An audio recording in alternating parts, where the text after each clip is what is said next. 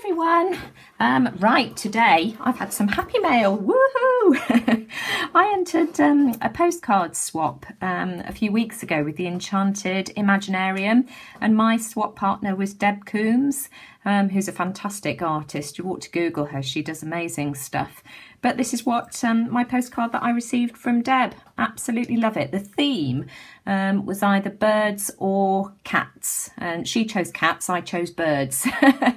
But I'm so happy with that. That's just absolutely gorgeous. So another piece of artwork that will take pride of place on my wall. Anyway, put that to one side. For those of you who saw my art journal prompts video yesterday, some of you may have noticed that I had quite a lot of leftover paint on my palette. I absolutely love it. That was just one with a mixture of all the different colours that I had, and I just scraped it on with, hang on, let me just have a look and see if I can find it. Look at this, this has become my dumping ground of stuff that I can't be bothered to put away. How lazy is that? So I just grabbed the paint off my palette and just scraped it on like so. And that's really pretty. I got that one there with the orange and yellow and a tiny bit of green. That one was with the two shades of green, the grass green and the olive, and there's a little bit of blue in there. And I did that one in two different directions. That one's just the two shades of blue, and again I just love the scratchy marks that one's got in it, and the texture, you can't see it on screen but it's just lovely. And I love this one, the purple and the olive green. I just think that's really cool. So there was the lighter lavender purple, the dark purple, and then that green, just beautiful. So I'm amassing quite a collection of all these painted papers, and I just love looking at them, but that one is by far my favourite.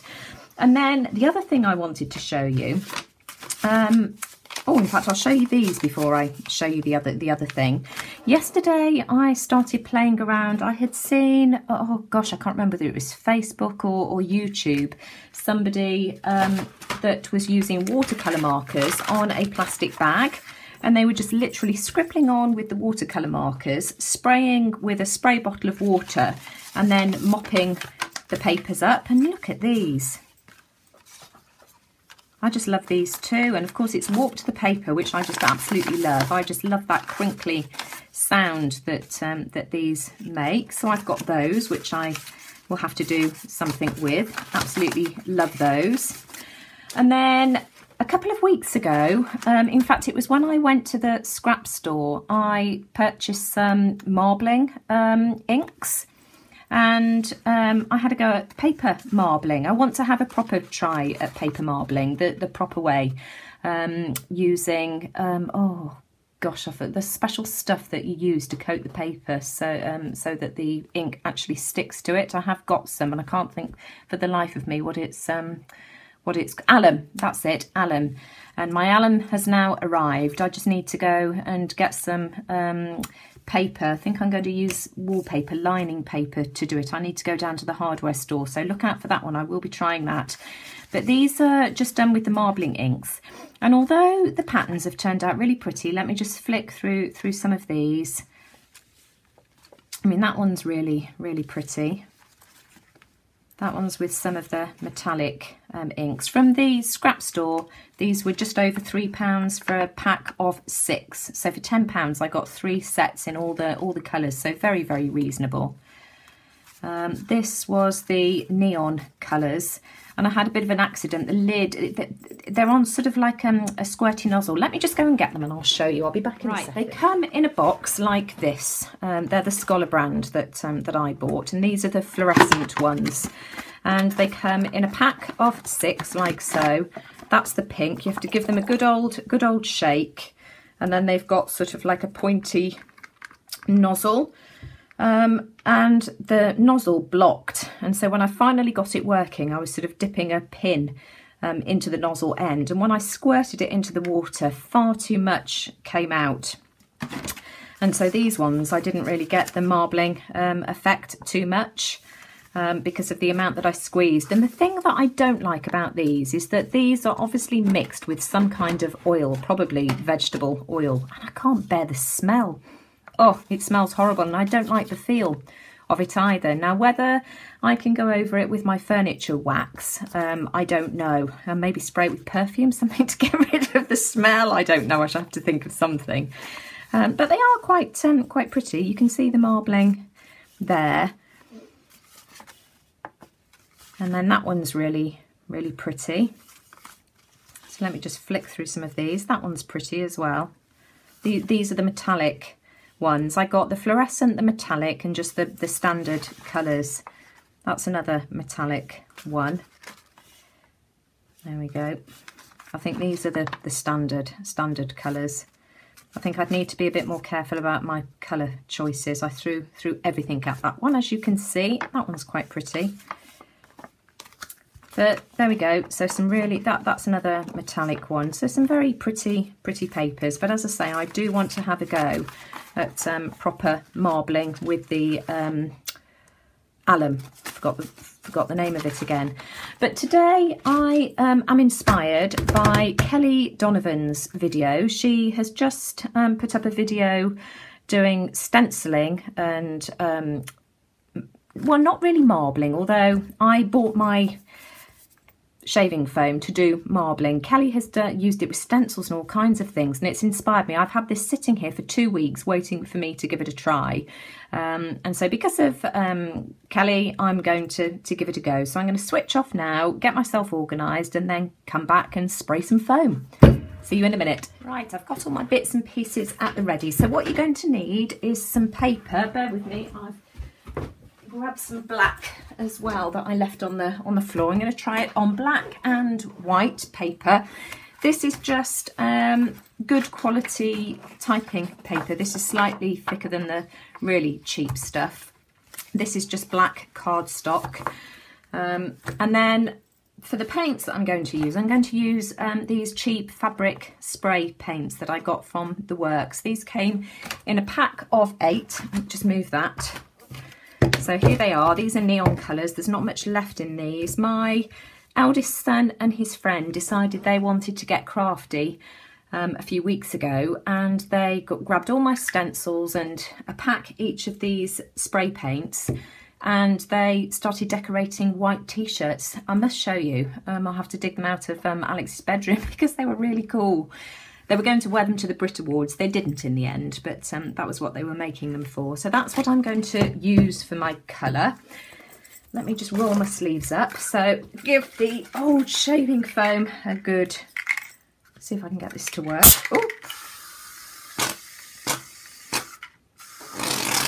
Oh, blimey.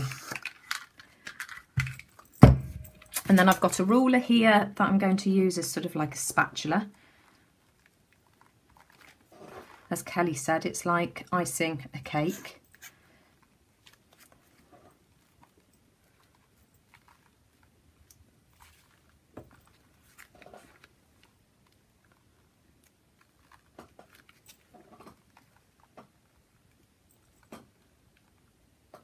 I think that's probably a good enough surface. Let me just put that to one side.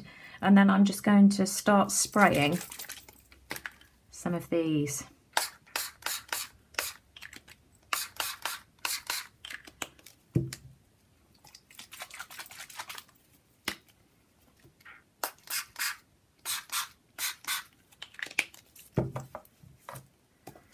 There you go, Betsy Doodle, this is definitely one for you because I know that you've got a set of these spray paints. So if you haven't used them already, this is what you can do with them. And then I'm going to go in with some blue.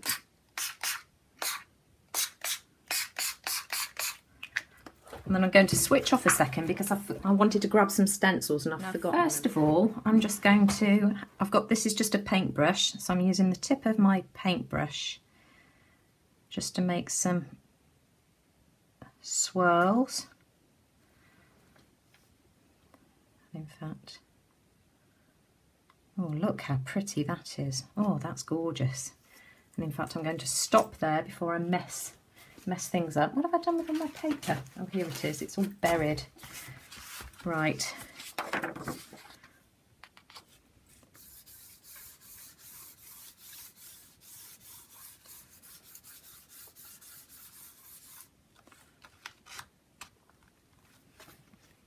Very pretty.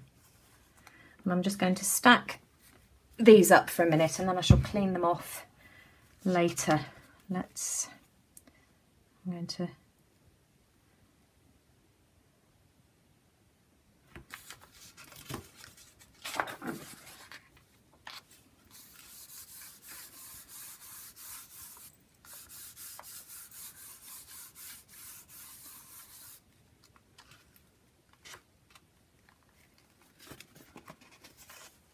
very pretty. And then let's try one with a stencil. Now, Kelly tried one with a stencil and it all came out back to front, so I'm going to stick mine down back to front so that hopefully it'll come out the right way. And in fact, I'm going to try this with some black. Let's try 2 pieces because mine's quite narrow. And I'm just going to press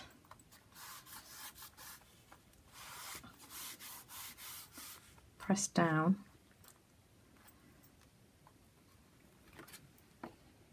Awesome. And in fact, actually, I'm going to pause this and just put a mat out on my carpet so that I'm running out of space on my desk.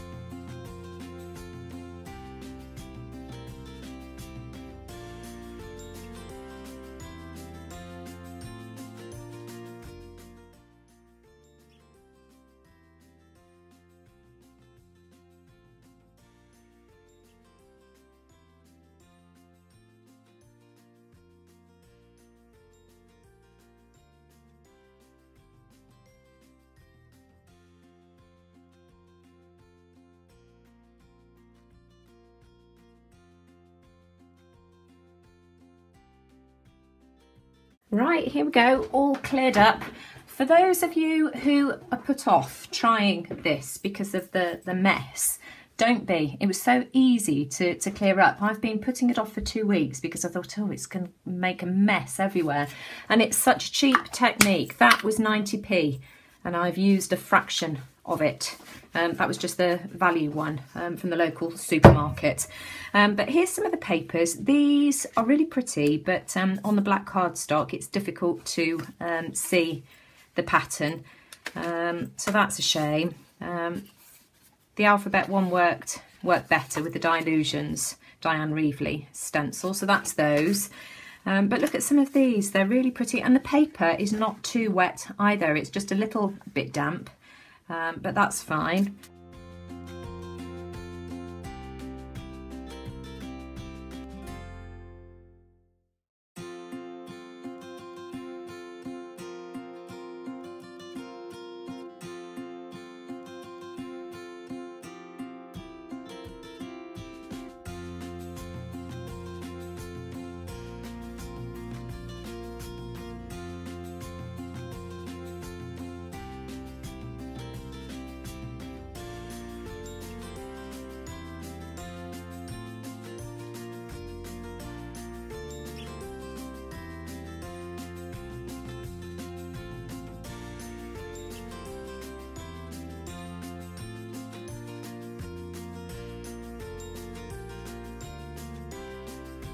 And there we go, that's it. So shaving foam prints. Hope you liked it. See you all again soon. Take care.